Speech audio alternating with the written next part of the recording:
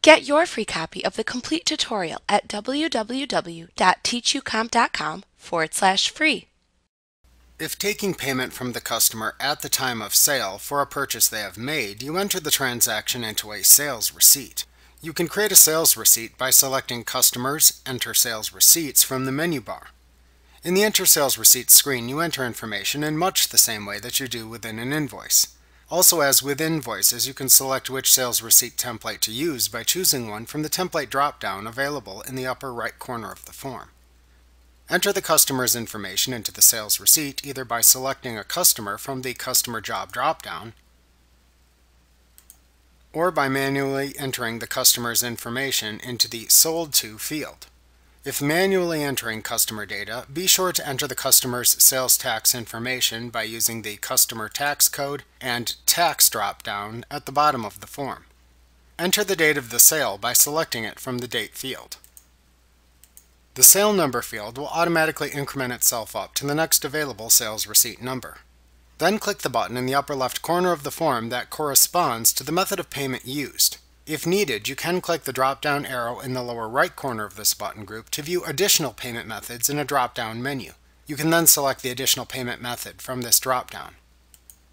For credit-debit payments, you can select a credit card type from the Payment drop-down and enter the credit card number and expiration date into the card number and expiration date fields shown in the drop-down menu that appears when you click the credit-debit payment button. Then click the Done button in the drop-down menu to record the credit card information. If they pay by check, then enter the check number into the Check Number field that appears at the right side of the sales receipt window. Click into the first available row in the Line Items area and enter the line items for the sales transaction by selecting them from the item column. Enter the quantity and rate, or the amount, for each item as needed. If this receipt is to be printed later, ensure that the Print Later checkbox in the Main tab of the ribbon at the top of the window is checked. After entering the sales information, then click the Save and Close button to save the sales receipt and close the window. Money received through a sales receipt is deposited into an undeposited funds account by default. There is no receiving payment at a later point in time when using a sales receipt, as you have taken the payment up front. You just save and close the screen to enter the sale.